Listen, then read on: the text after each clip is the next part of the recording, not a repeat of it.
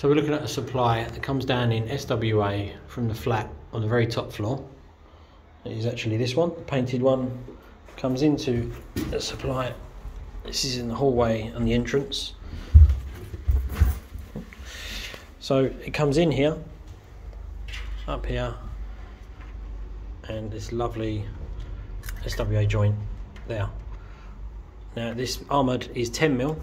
It's protected by the service fuse, which is about 60 amp, I'd assume, without checking, and with an isolator here, but it's not a fused isolator. So because the armoured's over 3 meters long, it needs to have a fuse down there to protect it.